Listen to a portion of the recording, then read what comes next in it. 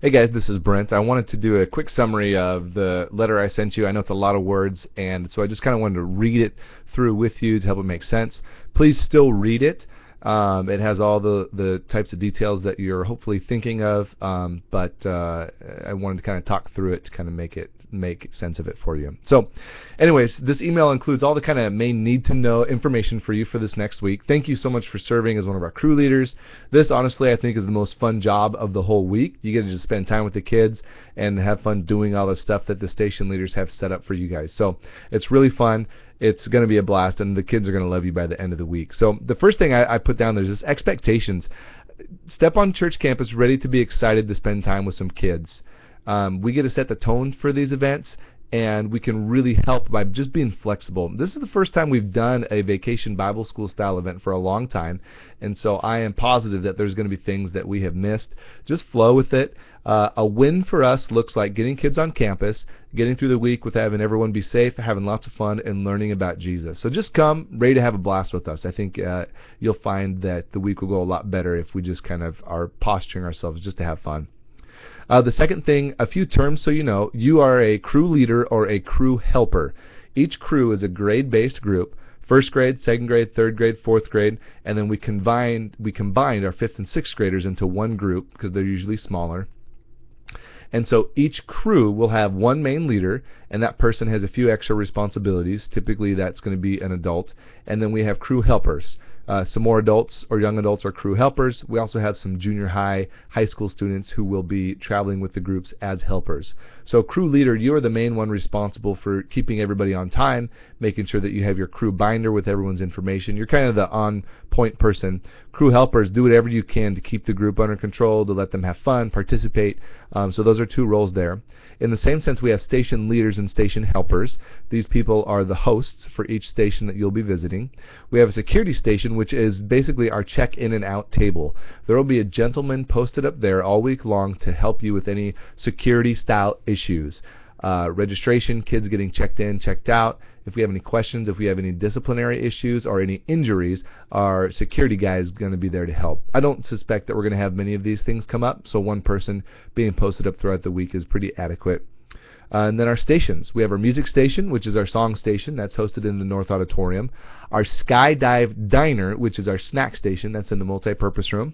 We have the Imagination Creation Station. This is our crafts. They're more hands-on crafts. They're a little less artsy and a little more activity-based. So it's going to be a real fun spin on like crafts. We have All-Star Games, which is our game station. And the Wild Blue Adventure Stories, which is our Bible story station. Those are the main stations. The other term you're going to hear us use a lot is opening and closing time. That's the 15 minutes on either end of the day, 9 o'clock to 9:15, 11:45 to noon, where we kind of present the opening and then we wrap things up at the end of the day. Times and locations. We have a morning meeting. It's really, really, really important that we see you at 8:30 in the morning. We have 15 minutes there between 8:30 and 8:45 to review the day before, preview what's going on, and make any adjustments. This is a crucial time for us to get together, make sure we have everything sorted out for the day, and just to pray, share some stories about stuff that went good. But because it's such a short window, we really need you to be here. Sylvia and her team in early childhood will be ready to receive your kids at 8:30. So you can drop them off, head right to our room, and just come ready to rock right there. We'll be good to go. Registration begins at 8:45. We give 15 minutes for the kids to check in. 9 o'clock we start our opening. The rotation stations take place between 9:15 and 11:40. Each station there's 30-minute gap, but the last 5 minutes of each station we provide for you to get from one station to the next. So it's really, really, really important for the last station of the day you end right on time so that we can start our closing at 11:45. We have a lot of things we're trying to cram into 15 minutes. It's very high energy, it's going to be very fun, and we want to make the best use of that time at the end of the day. Child pickup starts at noon. That's when we're officially done. We'll continue to sing songs and do some stuff from the front, but that is the main time where the parents are invited to come pick up their kids. It usually takes about 10-15 minutes for the parents to show up, and there's going to be the occasional really late parent. If you got to go, communicate with one of the other crew leaders. Hey, I'm going. I still have a few kids here. Can you keep an eye on them? But if you can stay until your kids are picked up, that would be ideal for us. Here are the duties of a crew leader. You still with me? They are as follows. Be here at 8:30 in the morning for our daily briefing. Be ready to welcome kids at 8:45. And that looks like this. They check in, they get a colored bracelet for the grade, so you can clearly see which grade they belong in, which crew they belong in. And then you will welcome them. Hey, Johnny, I'm glad you're here. We're going to give you name tags. You're going to write out the kid's name, put on a sticker, stick it someplace where they can see it, not on their pants, not on their back, not on the inside of their coat. Put it somewhere where everybody can see it. Write yourself a name tag so they know who you are, and that is the main way that you're going to welcome the kids between 8:45 and 9. There will be lots of kids checking in late, all the way up through the opening time, 9 to 9:15. And just receive those kids in the same way. Hey, come on, sit down quietly. We're started, so here's your name tag. Write it out. That's going to help you learn their names and make them feel like they're really wanted in the time today. After that, we are going to rotate between our stations. I've attached a document to this email that has the master rotation schedule for you and your group. If you're the crew leader, you're going to be carrying the crew binder, and that is an attendance sheet that is going to be checked off at the check-in table. We're going to hand it to you when that's done so that you know you have a list of which kids should be in your group for that day. In the back is a copy of all the registration forms, so you can see there as a quick reference if there's any food allergies, any special needs. If a kid says, if there's an emergency and the ambulance shows up, you have the release form. Everything's right there, a copy of it in that binder for you. In case of emergency, you will be responsible for following the instructions posted by the exit of each room. Again, use the crew binder to do a head count, make sure all the kids are there. If there's a fire, earthquake, flood, whatever, respond accordingly. If you're outside, you're good to go. Just stay outside. If you're inside, by the exits of the room will be some instructions. So take a peek at them. We don't need to do fire drills or things like that for this, but just be aware that if there is an emergency, that you will be responsible for escorting your group outside accordingly. Help the station leaders. You are the leaders of your crew, but as you walk them to the station leader has a very specific thing prepared for you guys. Help that person lead the kids. You're not dropping them off from station to station. You're walking them to these stations, and then once they're there, your job's not done. You got to interact. You are the ones who are engaging these kids. They will know you really well. They're not going to know the station leaders really well because they're going to spend the whole week with you. So you're still the leaders during that time. So don't disengage when you get there, especially for things like games. A lot of parents just want to sit back and let the kids run. No, you run. You get in there. You get messy, and you have fun with everybody. So help the station leaders. And then at the end of the day, like I mentioned, we need you guys to release the kids to their guardians for that checkout time. There's a few policies we have. The first one is behavior policy. Very simple rules. I could expand on this and make it bigger, but I try to make it very narrow because this captures most problems that we would see on an average day. One is keep your hands and feet to yourself. Two is keep your seat in your seat. And when we're walking around like this, that means basically be where you're supposed to be. So if it's craft time, you're sitting down doing your thing. If it's game time, be where you're supposed to be. If the kid's running wild around a room, we can just remind them, hey, keep your seat in your seat. Even if they don't have a seat per se, they know what that means. And the last one is to listen when the leaders are talking. Talk during talk time, because we have lots of that, but listen during teaching time. The second thing that's going to be important for you to be familiar with is our discipline policy. It's, again, very simple. The first one is just a verbal warning. Billy, you need to keep your hands and feet to yourself. Next time you can't follow our simple rules, you're going to get a timeout.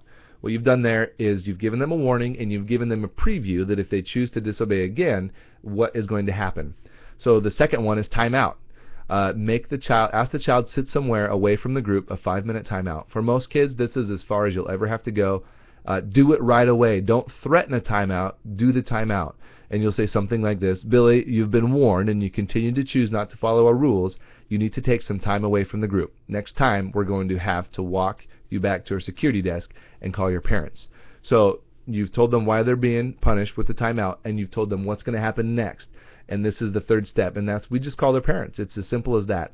We don't have enough time to discipline the kids over and over and over again, so because that detracts from the group experience. So what we're going to do there is just take them to the parents.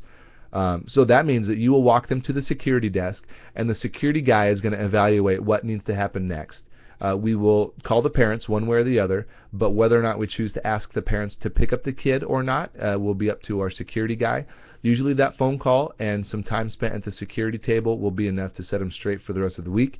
In fact, you'll find that it's enough to set your entire group straight for the rest of the week. So I don't think you'll have to do that, but if you do, confidently follow steps 1, 2, 3. Don't threaten it. Just do it the first time, and you'll find that you spend a lot less time worrying about discipline and a lot more time having fun with your kids.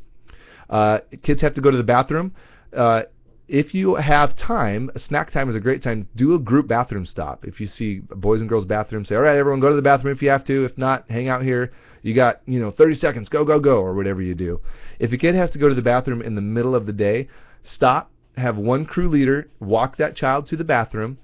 Do not go into the bathroom with the kid. Just let them go in, do their thing, and come out, and then walk them back. What we'd want to avoid is any situation where two kids are in the bathroom together, because then they have a potty party and they stay in there all day long and make a mess. So we don't want that to happen. And we also don't want to have any leader in a room alone with a kid. That's just a general rule we never want to happen, especially in a bathroom. So wait outside, make sure that kid gets walked to and from the bathroom. Don't just let them run off and come back. The next one's important. It's reporting child abuse. We are required by state law to report any suspected child abuse. So follow these steps if you suspect that a child is being abused.